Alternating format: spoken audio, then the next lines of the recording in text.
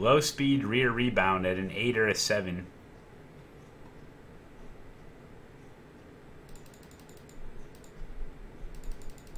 Well, we ain't gonna get much. We can't really practice anymore.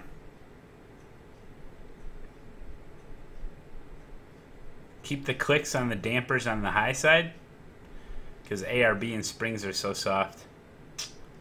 Well, I thought the lower you go, the stiffer it is, right?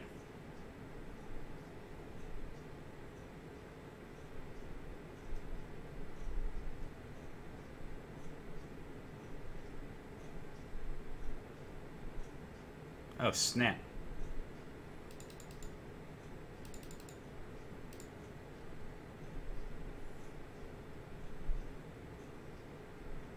Oh, let's read it then. High speed rebound damping primarily affects how this corner of the car responds over bumps and curb strikes. Must be tuned to find optimal performance. Oh, thanks, iRacing. Thanks so much, iRacing. So which one is it? Oh, no! I'll use this setup. This one looks... I might as well use this setup because I have question marks all over the place.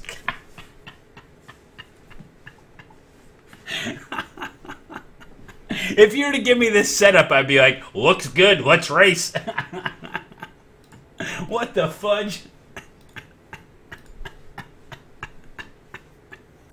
Oh my god. Unbelievable. Thanks, iRacing. Now I know everything I need to know about setups.